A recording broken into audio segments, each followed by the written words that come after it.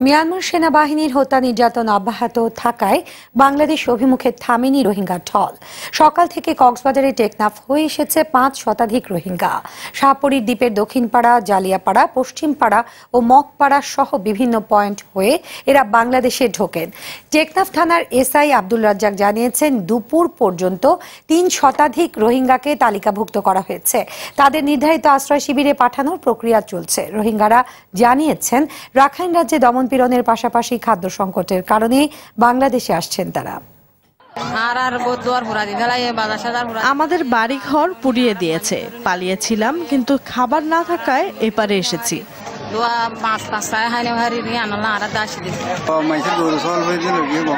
গরু ছাগল সব নিয়ে গেছে মগ সন্ত্রাসীরা, জমির ধানও কেটে নিয়েছে, বাধ্য হয়ে এখানে এসেছি।